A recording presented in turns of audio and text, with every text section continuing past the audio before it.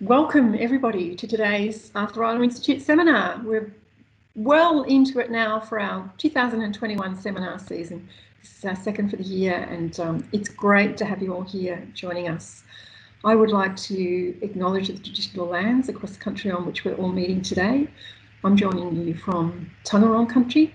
I'd like to pay my respects to traditional owners and elders past and present, and welcome and acknowledge any traditional owners or First Nations people with us today. Particularly important in these issues around water and cultural water as well, I'm sure. So today, huge thanks to Professor Lesley Head. Lesley has been incredibly patient and persistent while we resolve a whole lot of tech issues. I don't know what the difficulty is between the University of Melbourne and Delft, but we have finally managed to resolve those issues and bring Lesley to you today to present to us on Australia's mass fish kills as a crisis of modern water. We're well aware that there's all sorts of crises with water happening in New South Wales today. This is a crisis of a different kind, and we're really grateful to Lesley coming to us today to talk about this issue. We'll have a few questions at the end, so pop questions in the chat if you have them on the way through. And as I said before, please keep yourself mute, keep yourself probably with camera off just to avoid the distractions. That would be great. Thanks, Lesley. I'm going to hand over to you.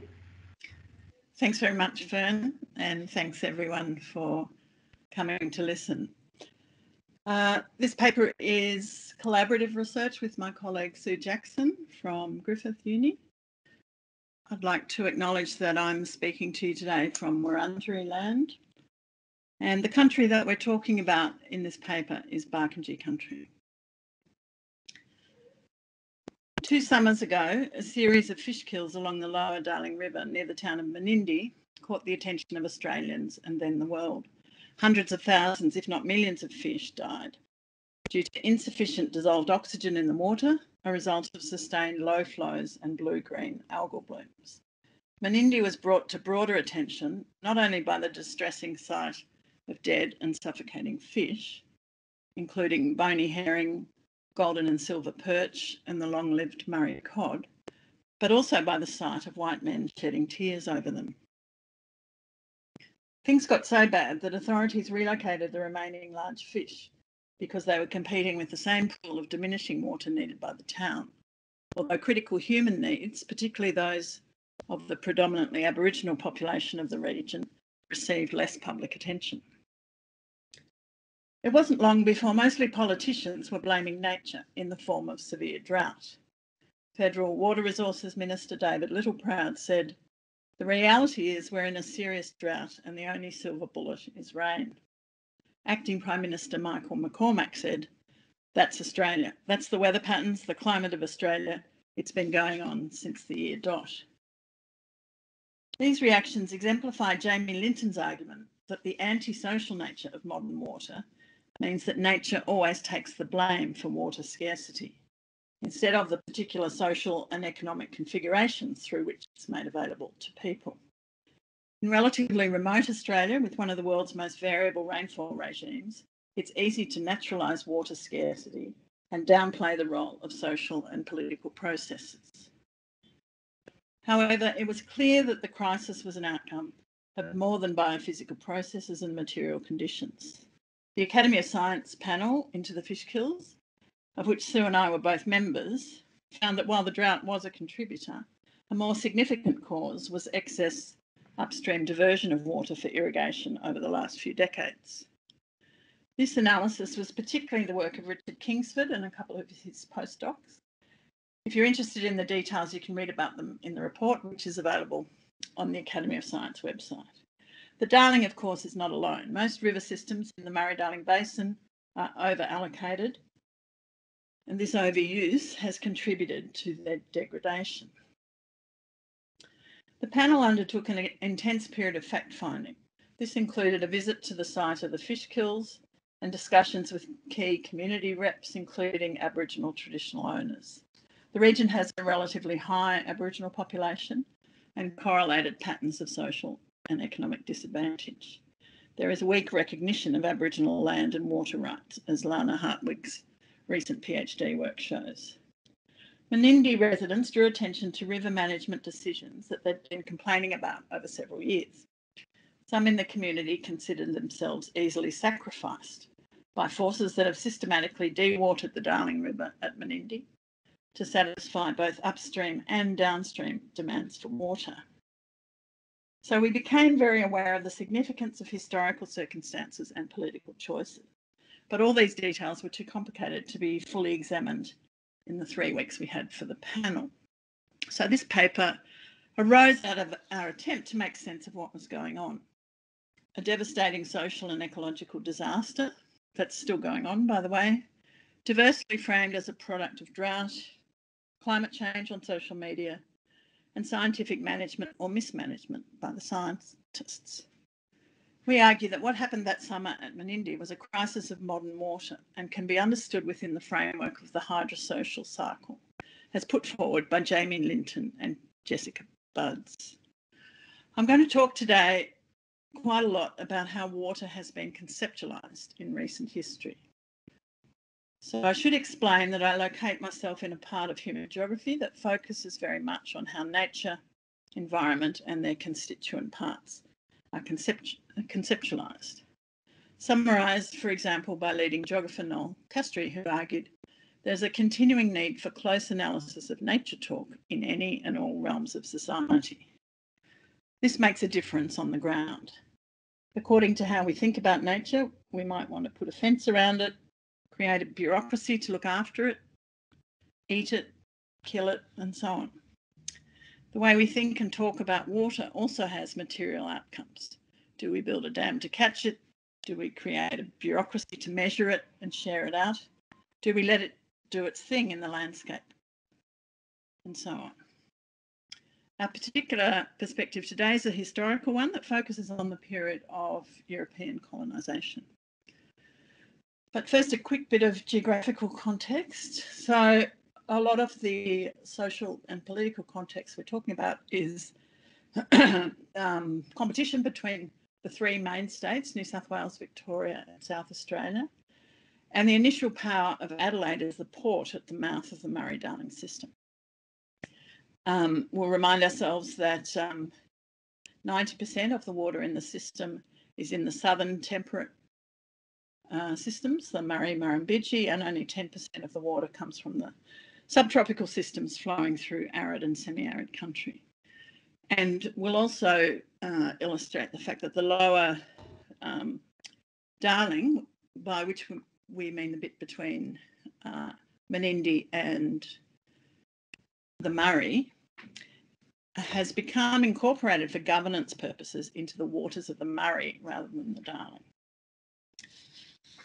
But I'll come back to all those points. So let me just explain what we mean by the hydrosocial cycle. Modern water is a particular way of knowing, accounting and representing water as external to its social context, an operation of abstraction, reduction and representation that produces H2O and the hydrologic cycle, to quote Linton.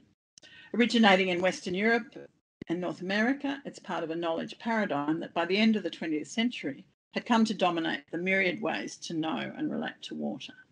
So there's 3 main components. The top circle, H2O, refers to water's materiality. This is traditionally understood as the hydrologic cycle.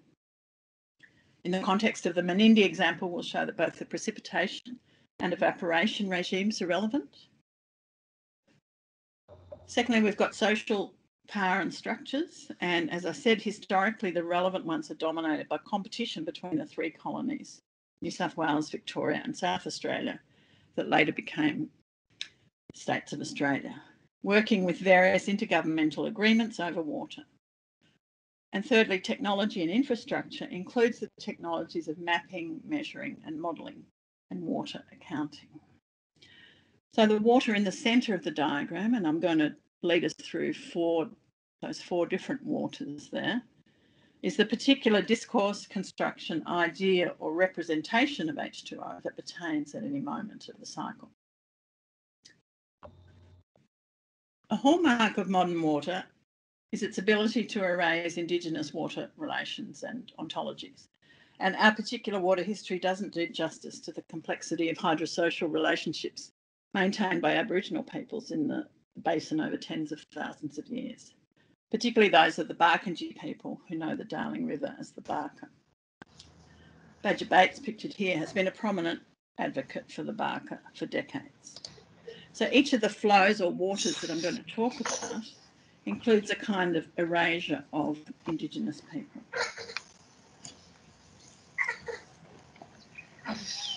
So we've got these four main waters or flows: navigation flows, entitlement flows, exchange water, and saved water, that correspond to overlapping historical phases based on our archival research.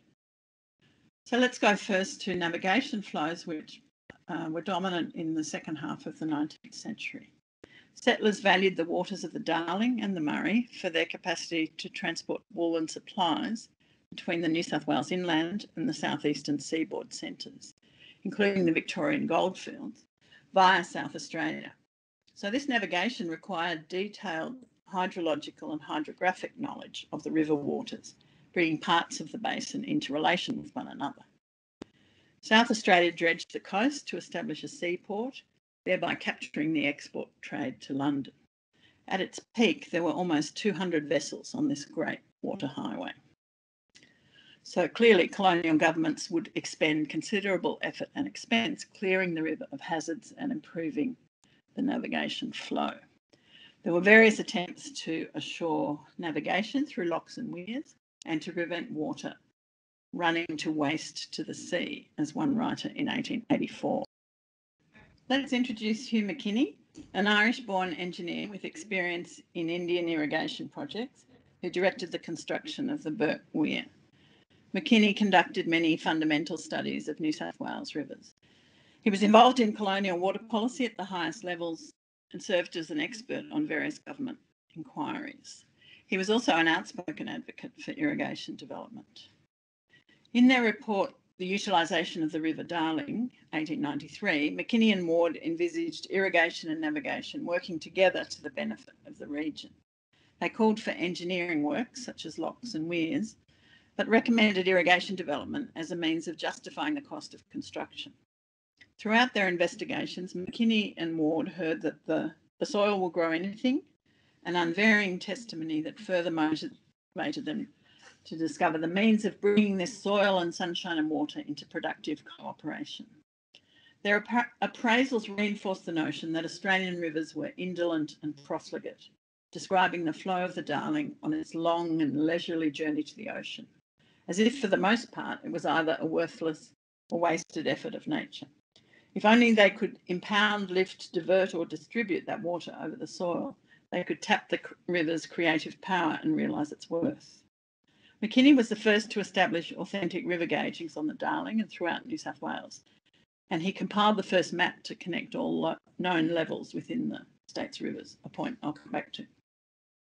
So by 1900 or so, the upstream governments, New South Wales and Victoria, had abandoned the Darling as a navigable stream in favour of railway transport, which they were subsidising. This is, if you like, the first abandonment of the lower Darling.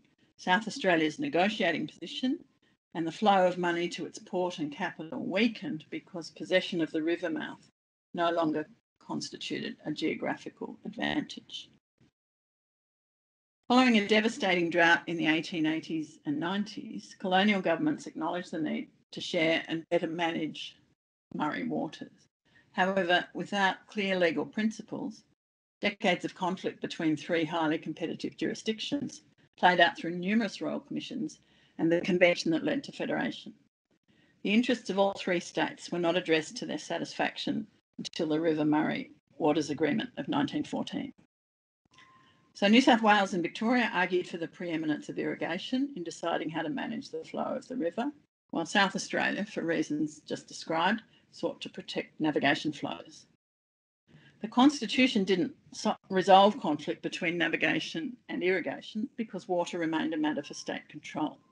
So the failure to define the rights of states within the Australian Constitution meant that the dispute had to be resolved through negotiation.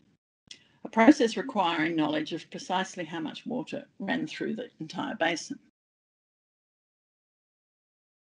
The 1902 Interstate Royal Commission provided a framework for the 1914 agreement. It relied heavily on engineering expertise to achieve technical control via water measurement and accounting, to determine the water balance of the basin, each state's navigation and irrigation needs, and then calculate a water sharing formula. So let's focus on one particular representation of hydrological knowledge that bolstered powerful political agendas, McKinney's map.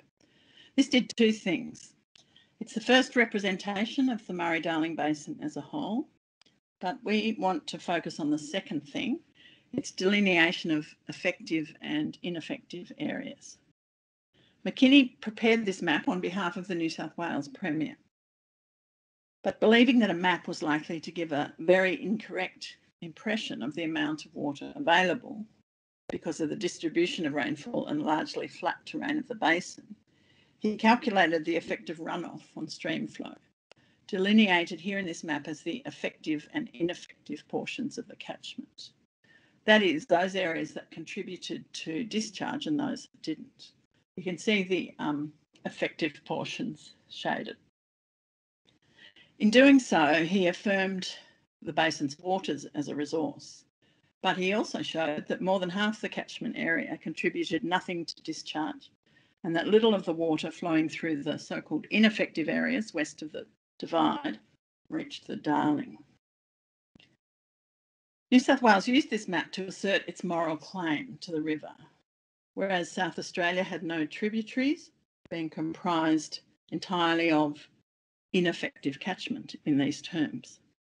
So in McKinney's words, South Australia contributes practically nothing to the ordinary discharge of the Murray and therefore has no moral right on that ground. Not surprisingly, South Australia rejected this argument, stating that water rights do not depend on the locality of the watersheds, either in law or in equity. Returning to Menindee, an unproductive region by this reckoning of water yielding capacity, we can see how this modern understanding of water renders certain regions less valuable than others, and thus more vulnerable to changes in stream flow made in the interests of the more powerful. On a number of occasions since, the New South Wales government has manipulated Menindee's hydrosocial cycle to maximise the utility of the waters within its territory, while satisfying its political legal commitments to South Australia and Victoria. So it would be a short step from quantifying an abstract unit of water to exchanging it. Within 50 years, governments had coined the term exchange water to describe the water which would flow from the Menindee Lake storage under a commitment to South Australia. This drew Menindee more tightly into the relations of the Murray River system, its disembedded waters becoming defined under law as part of Murray River waters. This should be back to that map. Through the 20th century, water in the basin was governed in a manner consistent with the core features of the state hydraulic paradigm. As governments augmented supplies in the period between 1900 and 1970, water withdrawals from the rivers increased sevenfold. And you can see on this map the large dams in the upper catchments of a number of the rivers. Large dams were built on the Murray, and by the 1970s, a far-reaching series of dams covered the upper tributaries of the Darling, necessitating weirs downstream at Mungandai, Walgett, Brewarrina and Menindee. Significant government investment in irrigation infrastructure granted water agencies the capacity to store 103% of annual runoff. As all these diversions grew, South Australia was on constant alert for signals of diminished flow. The massive Snowy Mountains scheme in the 1950s diverted water from the south-flowing Snowy and Tooma rivers to the Murrumbidgee and Murray. In South Australia's view, once this water became Murray water, it was subject to the River Murray Waters Agreement. The upstream states disagreed and for 3 years excluded South Australia from negotiations, prompting it to take out a High Court writ. Subsequent negotiation increased South Australia's entitlement flow proportional to the sharing formula of the agreement. South Australia offered a concession. New South Wales and Victoria could take excess water from the Murray and replace it with water from tributaries below Albury.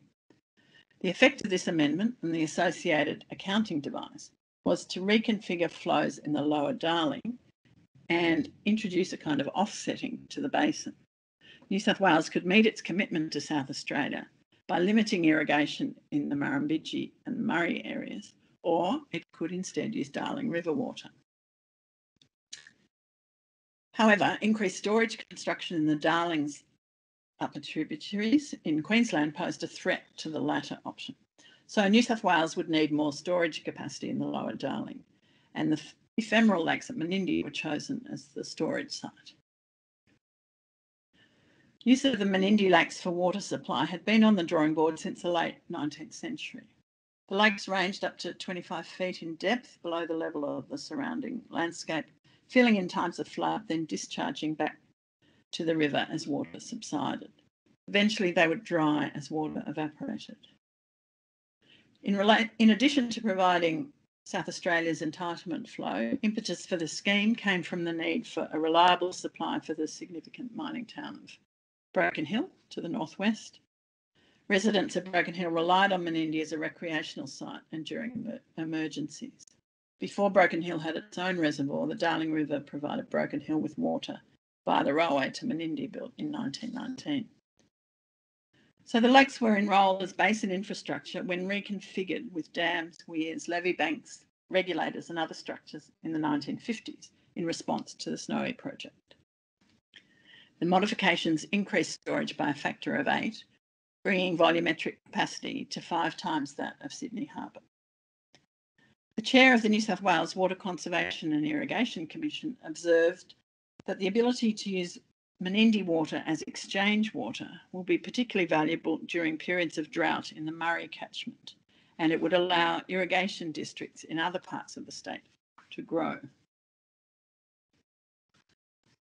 While it might be thought of as a precursor to the water savings measures that now dominate debates about river restoration in the basin, this so-called exchange water was not an offset, as we've come to understand the term, since the emergence of market-based conservation instruments. There was no limit on growth of diversions. In fact, sending stored water to South Australia via the Darling actually enabled New South Wales to increase the amount of water diverted for agriculture on the Murray, the Murrumbidgee and the tributaries of the Darling. Nonetheless, scripting water as a transferable unit represented a further step in the abstraction of modern water, this time through an act of spatial abstraction that made water fungible. Knowing it as exchange water denied the place specificity of water. The unit of water in one place could be replaced by a unit of water in another. Through this act of engineering and the enabling knowledges and social structures, the creation of exchange water transformed the lower Darling from ineffective to effective in McKinney's classification of hydrological productivity. Since the 1970s, New South Wales and the River Murray Commission, later the MDBA, have jointly managed the lakes to produce a constant flow. The high rate of evaporation from Menindee lakes has meant that these waters are usually preferentially used relative to stored water in the upper Murray catchment storages. Next slide. Which should say saved water.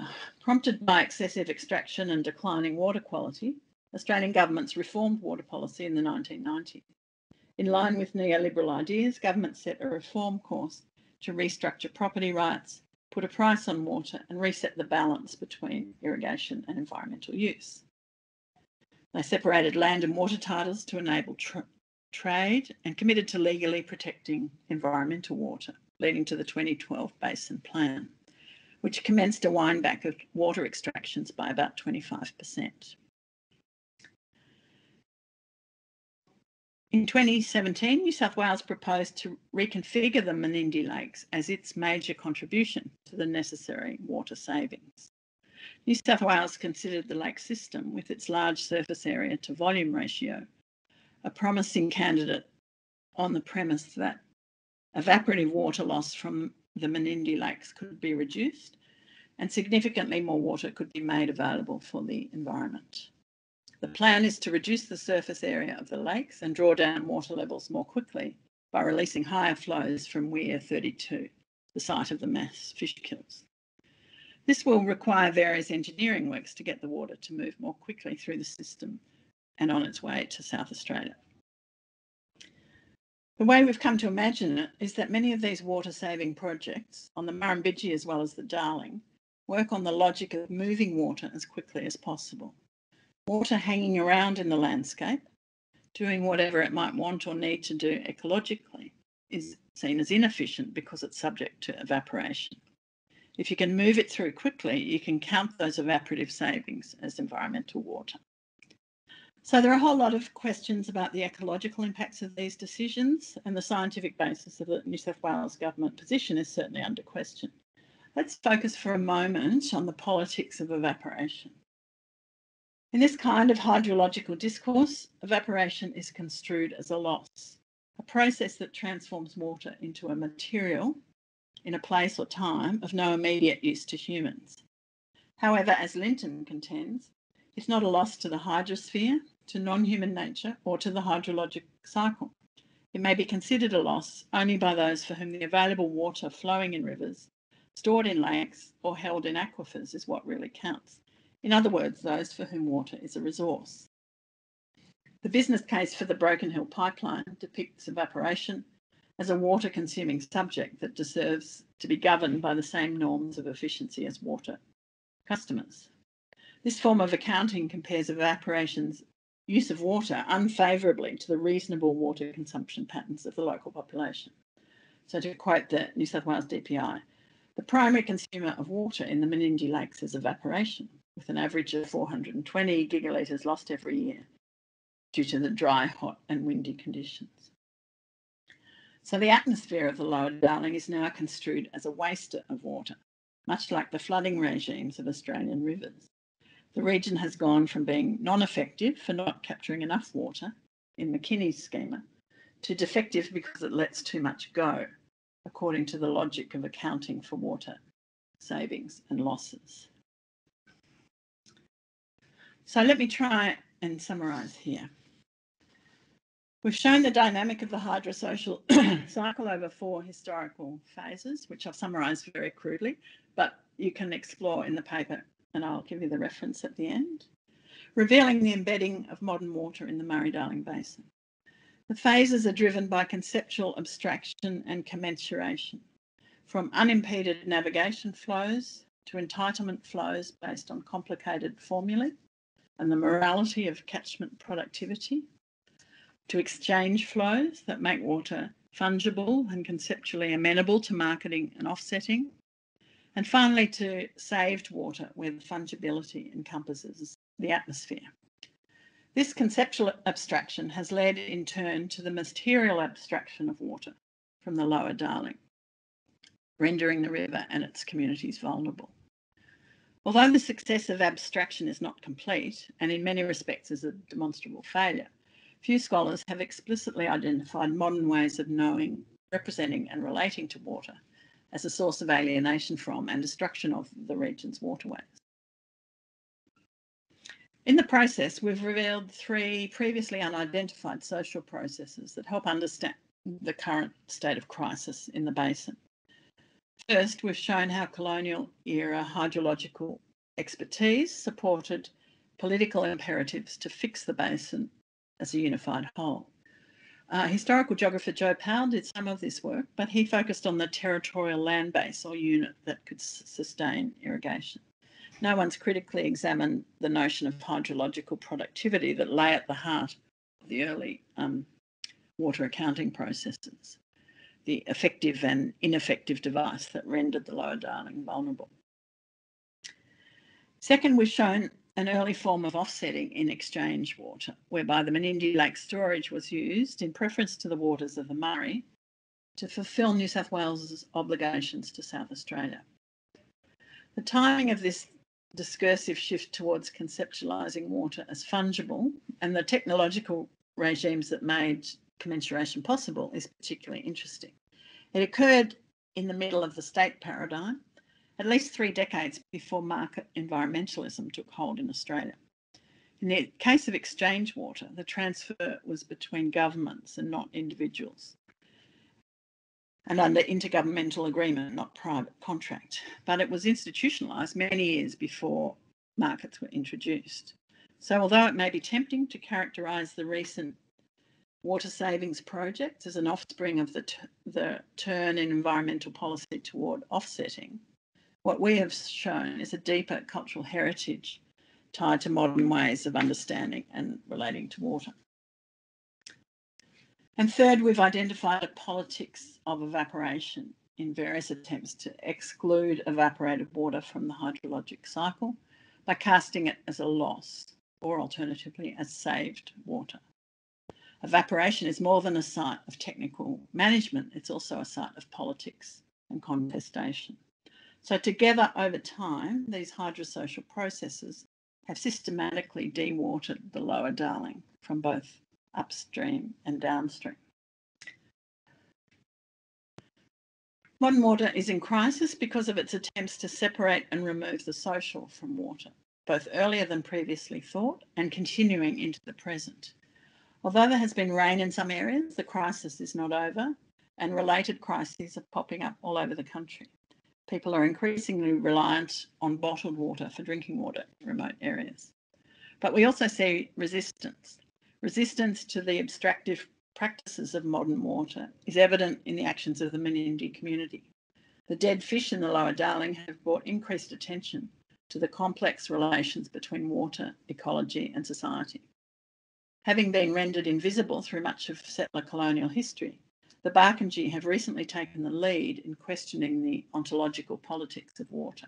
Local communities and others continue to contest vigorously the hydrological knowledge and economic logics upon which water agencies base their assessments and management decisions. The 2019 South Australian Royal Commission cast significant doubt on the legality of the environmental offsetting proposed at Menindee. And of course, I haven't even mentioned climate change, which is intensifying all the pressures we've just discussed. This is a crisis that demands more than technical fixes or ramped up efficiencies. Rather, it demands of us a new engagement with the social life of water. Thank you very much. And next and final slide, Andy, should be acknowledgement. Oh my goodness, Lesley, I'm applauding here. That's very weird to have no crowd. Thank you for that. Lesley, thank you so much for an extraordinary talk.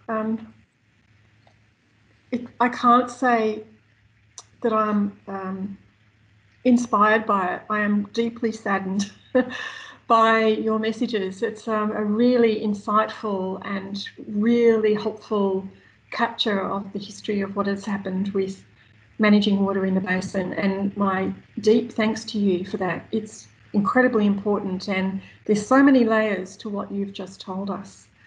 I'm going to encourage people to put questions in the chat, but while they're doing that, I have one myself, and you did have a slide there about what next, but I'm curious to know your thoughts on the possibility for the future. Like I'm really it's really uncomfortable to hear that moral and political interpretation of natural phases of the water cycle, and I'm wondering is there hope for a multi-dimensional approach to water? Is there hope of a society in which we can truly integrate diverse ways of knowing water and diverse ways of living with and in and amongst water? And you made reference there to the Barkindji being key in this, but what can we do? What are the ways in which a hope for a more multidimensional and appropriate way of looking at water can be effected? Do you have some suggestions on that? Well, we're going to have to do this or we'll all be completely stuffed. If we look at the climate change projections for the basin, you know, the Ghana report, for example, has a 50% reduction in irrigated agriculture by 2050. So we have, even though it seems impossible, we have this incredibly strong imperative to find better ways of relating to water. And I think there's a number of important Indigenous engagements throughout the basin which provide a whole range of different ways of thinking about and using water. And these are ones that are very much rooted in the realities of the present situation. So they're ones that a lot of people can engage with. So, for example, out at Nimikaira on the Murrumbidgee, there's huge areas of restoration of wetlands that are taking place with partnerships between Indigenous communities and others. I think also there are many diverse experiments happening in the agricultural space. So part of looking at the social and cultural and political processes is to name what's happening, to identify and catalogue alternative experiments, and many of those are culturally diverse. Even though they're part of the settler culture, they're a much more multicultural part of the settler culture. So if we look at many of the things happening around Mildura, for example. So yeah, we have no alternative but to be hopeful. And, you know, the whole thing's a big experiment. So a lot of these different smaller scale experiments will be important, including the ones that fail. We're going to have to learn a lot from failure, I think. But yeah, it's a very emotional story, and we need to acknowledge the emotional dimensions of trying to engage with it as well.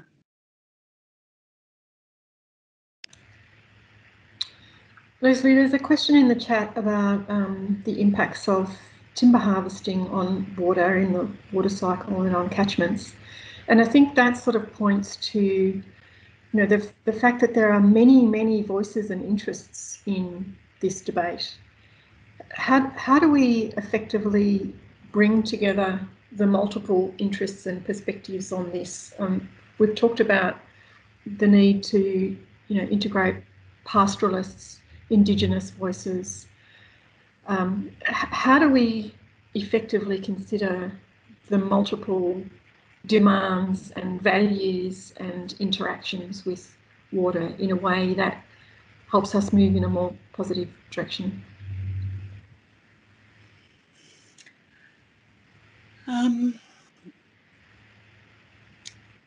And obviously, if you're in different types of catchments, different combinations of issues are going to be the more significant ones. So in some of the more forested catchments, issues around timber harvesting will be much more influential than irrigated agriculture or pastoralism or whatever. I think one thing to bring to the table is a consciousness that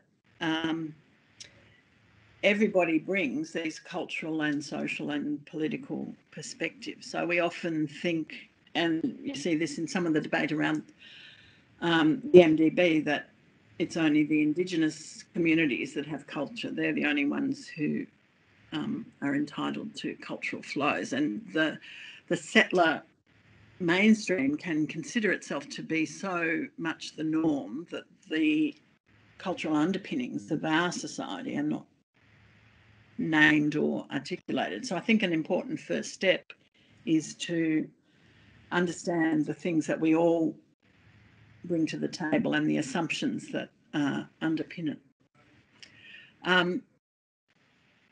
But yeah, there's no easy answer to negotiating any of these issues. And I think if we look at the climate change projections, again, looking forward several decades, we're going to have a very different notion of value. I think the economic value of certain activities is going to become less important than the value for food security, the value for well-being in place, So there's a lot of social science research going on different types of valuing and valuation.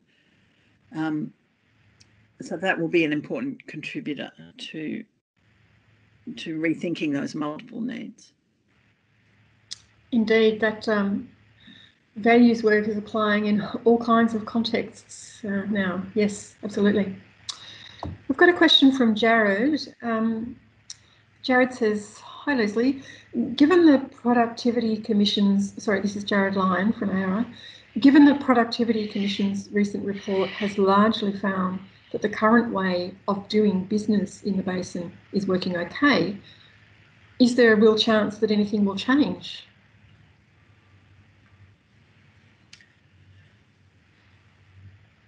Well, there are a range of views about that, and I don't think my view is particularly better founded than anybody else's. It is hard to see significant change happening, but as we said, we're going to have to change, and we want to do it sooner rather than later in terms of dealing with the climate change projections. Yeah, I don't have a more hopeful story than anyone else. I'm sorry. But it's up to all of us, hey? I think one of the most important things we can do is also kind of catalogue the range of experiments, most of which are quite small and local, of people doing things differently and trying different things. When you scale up all those different local examples, you get a different view of political possibility than if you just assume that capitalist industrial agriculture is going to roll on unimpeded and unstoppably. I think we have no alternative really but to try and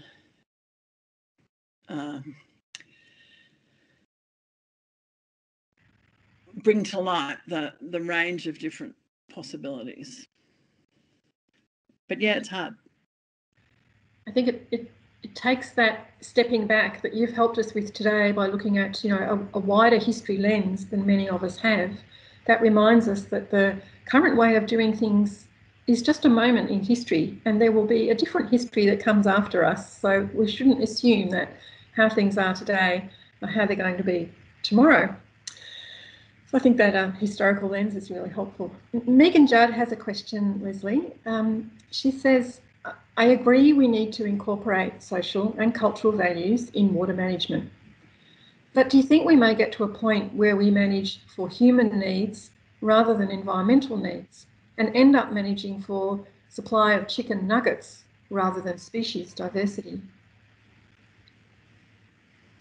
Yeah, thanks. That's an important question. And what I'm saying shouldn't be taken to downplay the importance of what's referred to as environmental water, or to downplay the importance of ecological processes and protecting biodiversity. But I guess what I would also say is that the stuff we call environmental water is just as subject to these political processes as what we might think of as social or cultural water. So it's partly this separation into the different categories that I'm contesting. So yes, it's very important that the environment is seen as a major important stakeholder in the whole basin. I'm certainly not arguing against that, but we need to. That's not something that's unfiltered through social and political processes, and we need to be really conscious of what those are. Yes, and mindful that the environment does not exclude people. Many social and cultural values will be environmental ones.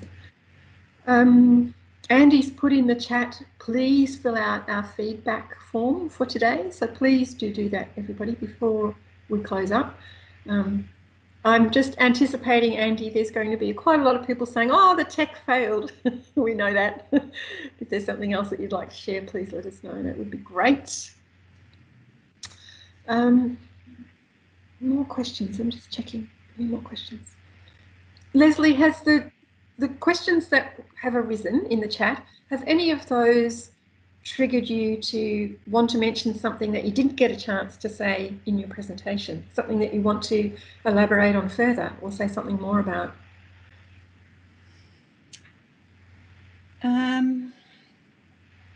Well, look, I might just mention I had some discussion with Sue Jackson this morning about what's happening at Menindee, what's the update, given this paper was written quite some time ago. So I could just tell you a little bit about that. And of course, some of this got slowed down by COVID, as a lot of things did. But I think so after the Fishkill report and the other reports at that time, the Vitesse report, there was the New South Wales government did undertake to increase their consultation with the local community, and there was some delay to the project at Menindee. There's still an investigation going on, I understand, but it has struck some major opposition from locals, both Indigenous and non-Indigenous, some of whom have abandoned consultations. So even though there's been rain in a lot of parts of the country, it's still been very dry in the region, and significant algal bloom risk continues. But and I guess it remains to be seen whether the current rain changes any of this for the time being, although from what I understand of where the current rain is, most of it's on the eastern side of the divide, so possibly not much of it's going down the Darling. But, you know, these are long-term issues that are not overcome by any particular drought or any particular flood. Lesley, we've had a couple more questions pop up while you've been sharing that update. Thank you. That's helpful. We've got one that says, in wildlife conservation, the balance between human interest and animal conservation has been improved by ecotourism. Is there an opportunity for a similar attempt with water and the Murray?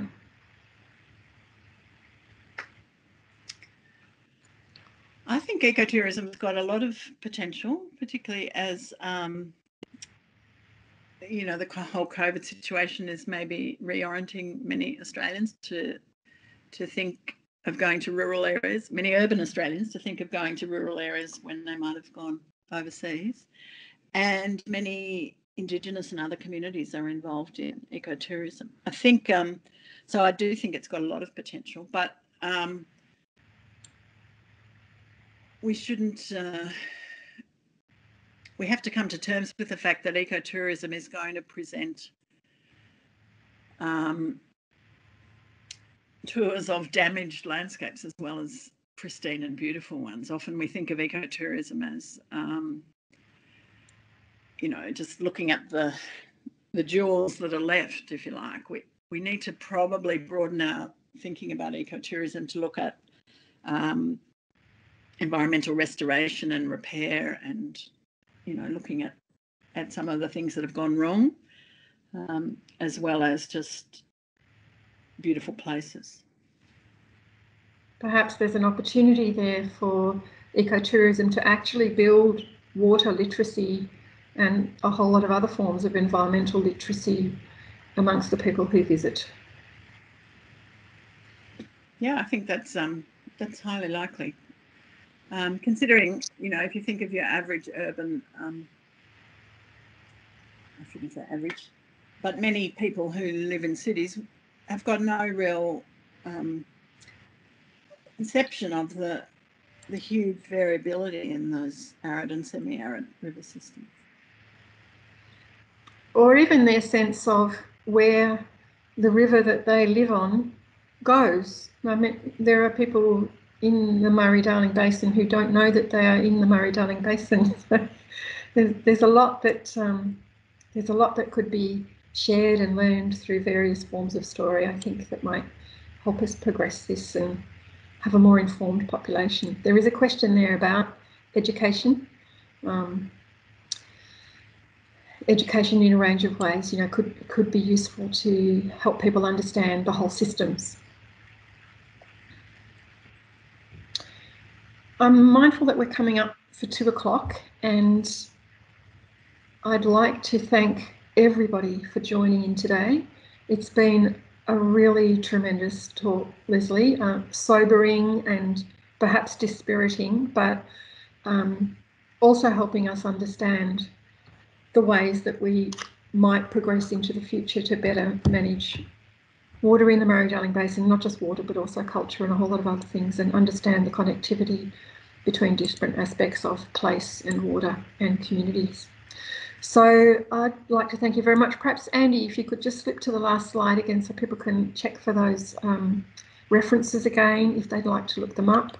I'd like to thank Lesley deeply for your time today and for persisting with all of the frustrations on the tech. Thank you so much.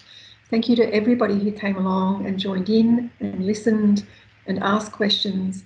I hope that you'll continue to have conversations about water in your own networks and keep this conversation going. And please fill out Andy's feedback form and join us for our next ARI seminar. Keep these conversations happening. Thank you so much. Thanks, Lesley. Thank you. Thanks for listening, everyone. See you next time.